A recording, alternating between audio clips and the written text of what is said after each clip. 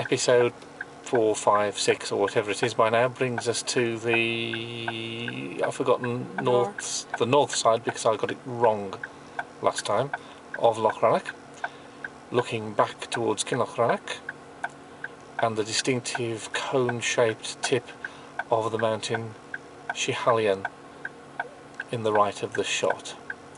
It's possible to climb that with a path from the far side that's hidden from us, either 5 miles or 11 miles depending on which book you look at. Anyway, there we are. It's a loch. It's in Scotland. It's flat and wet, and there's a mountain at the end of it. The end.